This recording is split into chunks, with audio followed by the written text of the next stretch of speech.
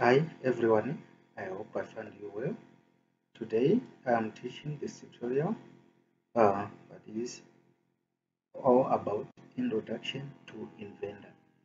So with Inventor, what you actually do is when you open Inventor, you should find and see a dashboard like this. Then here you see we have new open projects, symbols, home, team web whatsoever. This is the top part that we have, and we also have new. And in Inventor, what you need to know is that you create parts, assemble them, put them on a drawing layout, and present them. So this presentation, so today this is the presentation, which is the last thing that we do. And obviously, first of all, we always draw a part. If we need to assemble it, we can assemble it, or we can go for a part, then put it on a drawing paper. I would like you to check here. We also have what is written projects here.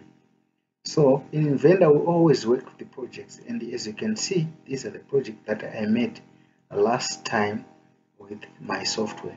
And you should know that the project that is active is the crane.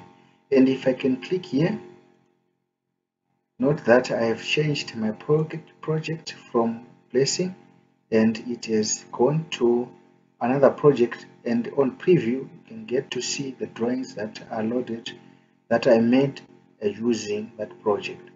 So firstly, today I would like to teach you how we get to open a new part, start drawing, and how to create a new project. Right. So in order for you to create a new project, what you do is you click new again. After clicking new, you should check here. There is a small dialog box that comes out like this, and let me adjust mine. And you should note here there is just below this project Inventor electrical projects whatsoever. So you click on projects, then it should give you another smaller dialog box like this.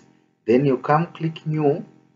Then after new, it asks you what type of project are you creating. Then you click leave it on new single user project. Then you click next. Then it asks you for project name. So for today, I just need to put it as tutorial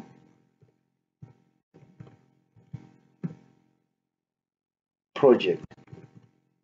Then after writing the name, you click next. Then it gives you this box. Then you click finish. It should give you this message that is in the project path you enter does not exist. Should it be created? Then you click OK. You should note that you now have tutorial project, and after doing this, you click not done.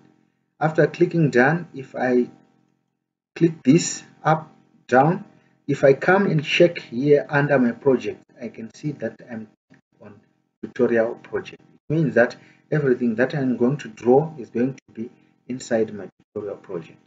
So in order for you to start to draw a new part, you can easily come here and click on new part. You can get there, but the proper way of doing it is that you click new again, then you expand ENUS there. Then after expanding ENUS, you click on metric. Then you should note that there is now 4 boxes there that are on top there, and you should take standard part millimeter IPT. And if you click it, leave it highlighted, then you click create. But before you create, you should note that the first thing here we have project file, and the project file name is tutorial project, and we are now creating a part inside our own tutorial part. So if I click create, you should note that it takes time to load, but it's opening. It's loading. Actually, it's opening. Right. Then you should note that you are now facing a new dashboard, a dashboard that has the ribbon, and it's under 3D where we have sketch, annotate whatsoever. And to start drawing a new sketch in this new, because remember this is part, and you should check here we are having a name here which is part 1. So in order for us to change, to give the name to our part, we just come to the top and click save. Then after that, we remove the part name and put the part name if you are drawing a desk or so. If, for example, we need to draw a desk, you just put the name of something that you are modeling. For example, now, and you can see that you are saving in tutorial project, which is a project that you have created. And inside tutorial project, you have also an option even to right click and create a new folder.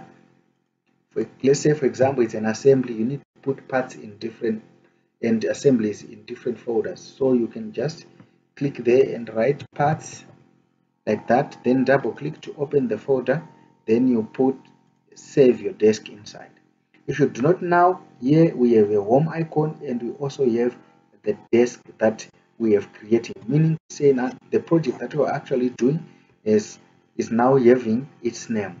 And to start modeling, you need to click here on start 2D sketch, then click start 2D sketch and you get to see the planes. And in Inventor, when we are designing and modeling, we always work with these planes. So it's either you choose this plane or this plane or this plane to draw on. I think you have enjoyed, and I think you are now able to create a new project. So before I end this tutorial, I need to come back to home again, then repeat the same process that I did. So to create a new project, you click new, then you click on projects.